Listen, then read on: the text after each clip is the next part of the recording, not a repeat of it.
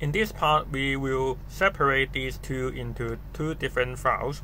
So we go to the servers and then we create a file called typeDefs.js. And then we cut this out and paste inside this file.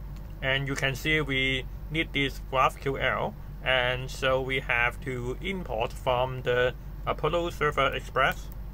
So we copy this and paste on the top.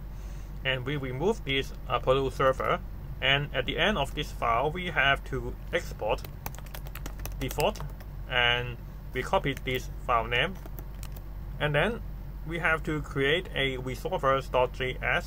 So we go to here and type resolvers.js, and we go to the index and we cut this and paste to this file, and again we export default resolvers, and then we back to the index.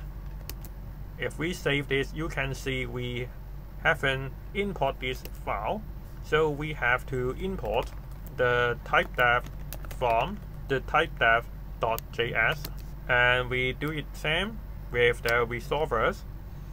So we copy this and we change this name and we save this.